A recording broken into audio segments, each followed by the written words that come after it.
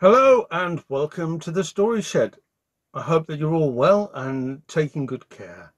And today's story I would like to dedicate to Ethan. So hopefully he'll enjoy the tale that I've chosen. Sit back, relax, and listen to the story of the Giant Who Shrank. Once upon a time in a far off land, there lived a huge giant. He made his home in a big cave high up in the mountains. His bed, table, and chairs were made from great tree trunks. And when he wanted a drink, he simply filled an old bathtub with water and drank it down in one enormous gulp. When he snored, which he did almost every night, it sounded like a huge thunderstorm, and the noise echoed all around the mountains. At the bottom of the mountains there was a village, but all the folks in the village were very different from the giant, for they were not big at all. They were just like you and me. They were afraid of the giant, of course, and whenever he came striding down the mountain to hunt, they all ran away into the woods or locked themselves inside their houses.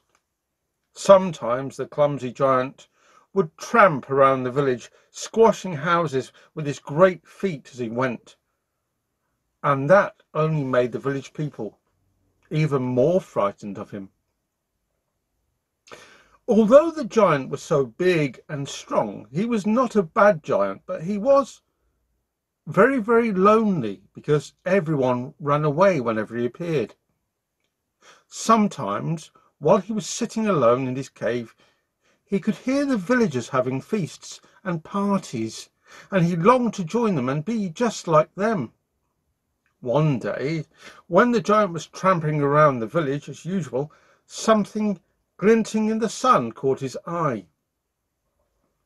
At the top of a big tree, which of course was not very big as far as the giant was concerned, lay a gold box. The giant bent down and picked up the box. To his surprise, he heard a small voice inside say, "Help! Help! Let me out!" The giant opened the box and out jumped an elf. Thank you, large sir," he said.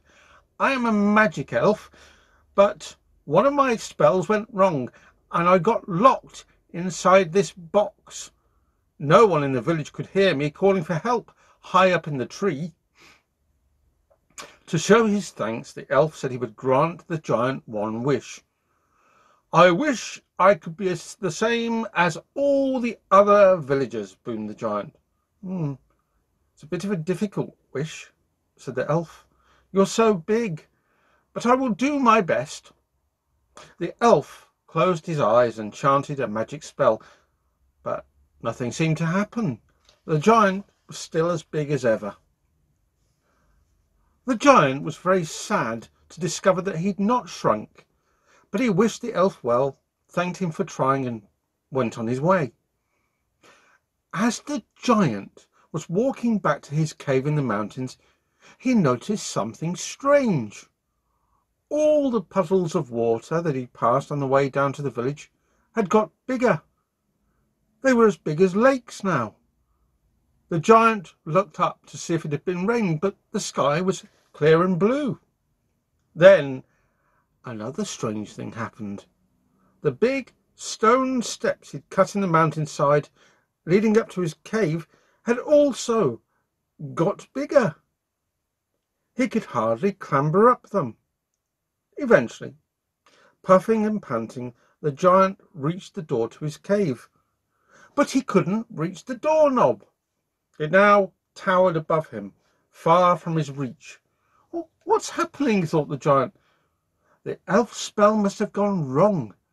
Not only am I still a giant, but everything around me has now got bigger." Suddenly, the truth came to him. Of course, everything had not become bigger. He'd become smaller. The spell had worked after all. Now he was just the same as the other folk in the village.